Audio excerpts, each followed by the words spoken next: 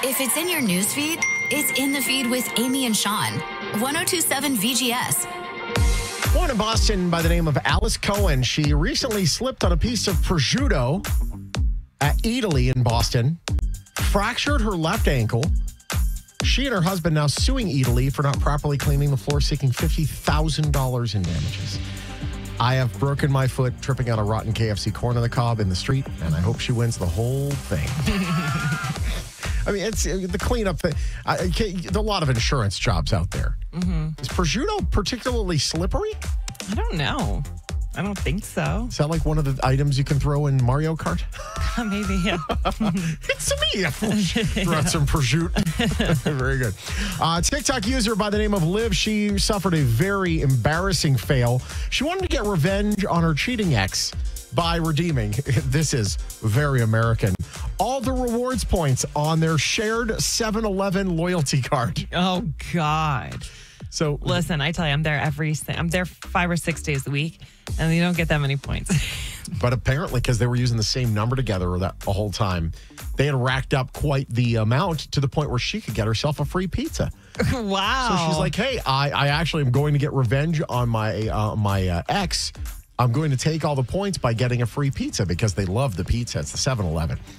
They're like, all right. I'd rather have the pizza than the sushi. That's for sure. Oh, yeah. I got food poisoning from Walgreens sushi one time. Do not suggest. Yeah. That said, the employees there were like, all right, well, you need to make sure you have the 7-Eleven 7 Rewards app. And they're like, okay, cool. So she signs up to get the Rewards app using the phone number, and then it texts the phone number to get the confirmation code to make it. And it texted him. Oh, how embarrassing. That's terrible. He looked at it. He's like, loser. Still not over me. Yeah. And she had to pay for the pizza. What a shame. Hey, Hall of Fame quarterback Peyton Manning returning to the University of Tennessee. He was a 4-season quarterback for the Volunteers, graduated in 1997. He is going to be teaching sports reporting, video production, leadership communication, and public speaking. I love that. I love it. I think he's one of the best. I honestly, if there was a celebrity, like I hated him in the NFL because it was always Brady versus Manning. I was a Brady guy for sure. But he is definitely like a man of the people. Mm-hmm. Peyton Manning, if I ever met him, I'm assuming I would not be disappointed. Yeah.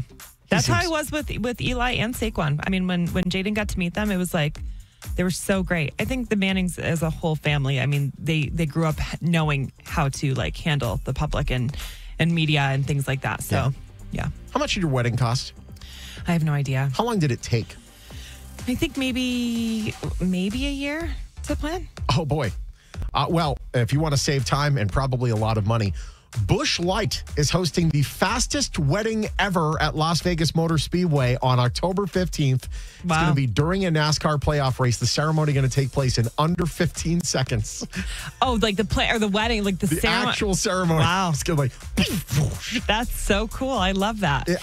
I think, honestly, Las Vegas Motor Speedway, low-key, has some of the coolest promotions. They really do. Yeah. And I just wish it was closer. I'm a lot closer than you are, but it's still like there's no way you could be that loud and be close to any homes. I know. Though. Yeah. I know. But it's such an awesome, really cool place. I love Las Vegas Motor Speedway. Liked my wedding a lot. If I were ever to do it one more time, though, I would want to do a gimmick wedding. Wienermobile, Denny's, or this. Yeah. Gimmick wedding, just so you could say it is different than yours. Right. A man in Sydney, Australia, he wanted to feel the pain that his lovely, lovely bride has. She is well endowed. We'll put it that way. So in order to feel her pain, he stuffed 39 pancakes into a sports bra and tried to go through the day.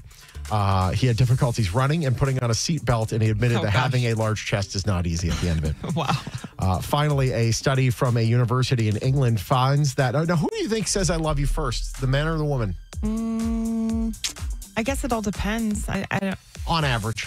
50-50. Just barely men.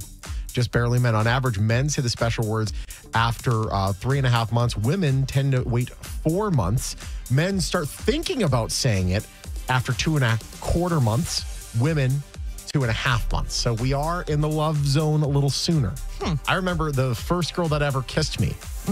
I immediately dropped the love word on her. I didn't know. I was like, what do I do with my hands? I love you.